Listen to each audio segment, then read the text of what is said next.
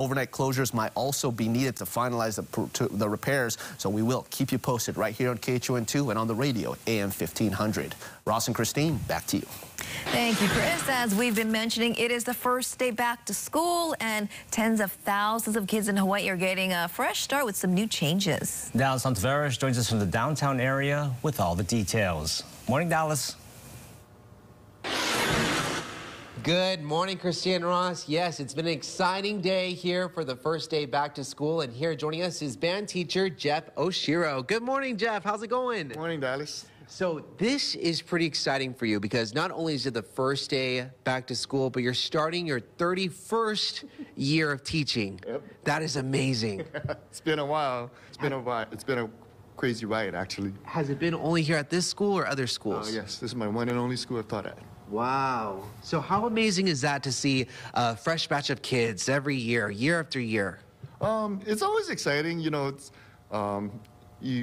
it keeps me young. Yeah. Keeps me on my toes.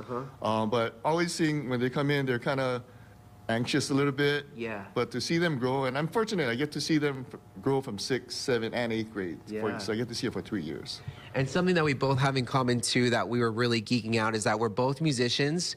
I was in band since 4th grade, so I was the clarinet, saxophone, did the concert, marching band, jazz band. I mean, it's just so amazing on what music can really teach you. It really changes your life, right? Yeah, definitely. Yeah. You know, so, yeah, like the elective classes, fine arts, visual arts, sports, PE, you know, they really allow the kids, they give them a well-balanced education, so to speak. But the experience you get outside of class, the performances, the games and stuff, that's really, it really helps them with the social emotional thing, bonding, socializing, camaraderie. Yeah.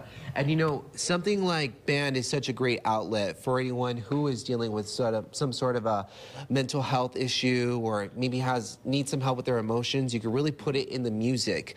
So my best advice for all those parents out there, and even for the kids who are watching, join band, because it's something that you're not going to regret. Absolutely. Yeah. Anything else you want to share? Last few words before we get into the school year? No, just it's so great to be back in person. Less restrictions, so hopefully we can build back the program, because we have to limit enrollment because of spacing. Okay. So hopefully we can get back and get everybody back in the band room. In a band room, yeah, for sure. Definitely. Well, I just want to say congratulations for teaching over 30 years here at this beautiful school.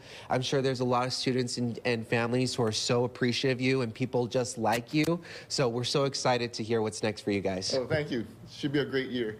It is going to be a great year. And we got one more. We have actually a couple more interviews coming up in our Take Two show. But if you want some more details on what to expect for this upcoming school year, you can visit our website at KHON2.com.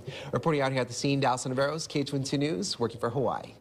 Thank you very much, Dallas, and thank you to Mr. Oshiro, 31 years. Let the music play.